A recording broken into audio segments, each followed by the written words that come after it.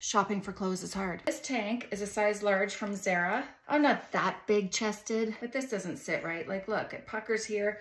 If I were to lift up my arms, it kind of stays up. This is better. I saw these satin pants there and I thought, well, they look cute and they have a nice flow to them. And you know what? They are cute. This is from Arie, and actually the color suits these pants really well. It's kind of, I don't know if you can see, it almost looks like a greenish gray, and it just happens to match this perfectly. Do I need a belt with this? I have to figure out if this is a gold situation or a silver situation. Where is your favorite place to shop for jewelry? I need help. So for reference for the pants, I got a size large. And if you know me, I don't like anything tight. So the fact that this is kind of loose on me works well. I think it hangs nice over my hips. So I wouldn't want this any tighter. That looks pretty. So in the tank top, I got a medium. These were so inexpensive. I paid $7.99 Canadian for these. I'm all over the place. I have no plan for these videos at all.